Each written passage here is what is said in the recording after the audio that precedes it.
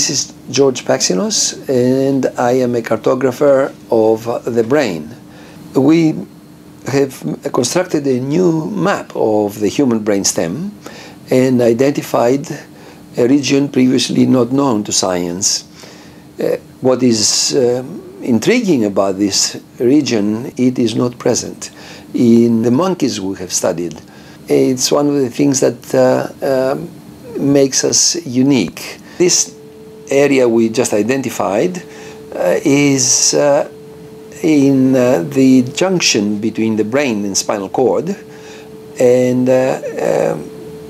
it is recipient of information from the spinal cord. Probably it relays this information to the cerebellum, a part of the brain, and given its location, I would suspect it will have something to do with sensory motor coordination, and we named it the endorestiform nucleus because it's inside this big freeway that connects the brain with the spinal cord.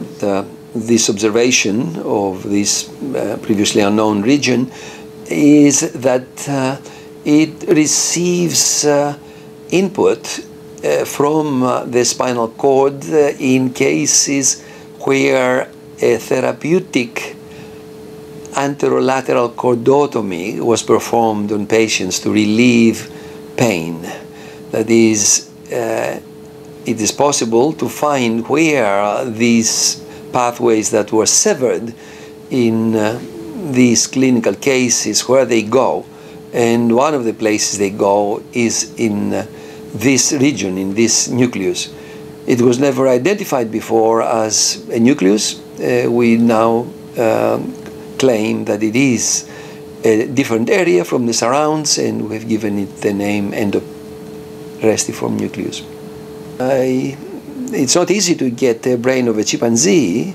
I had written to the Toronto Park Zoo requesting the opportunity to do a post-mortem on a chimpanzee brain. Once a chimpanzee died, they responded that they would be happy to oblige, but they had not had a death of a chimpanzee in the zoo for a decade. 2 months after receiving my letter, 3 chimpanzees died. Luckily, they didn't suspect me. I studied the brain of one of them, and it's the areas that we studied in parallel had very similar structure. That is, there weren't any areas that were different between the human and the chimpanzee, and I'm still to study this area that we found in the human, that's not present in the monkeys, to see if it is present in the chimpanzee brain. I will study that in the next few months, but it is giving us a good first guess of what to expect in the human brain if we study the brain of other primates, especially the great apes.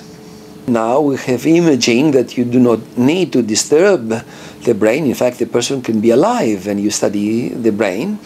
The resolution is not that good yet, but you have the benefit of the brain being in the skull in situ, and therefore not distorted by taking it out and sectioning it and dragging it through various solutions to stain it.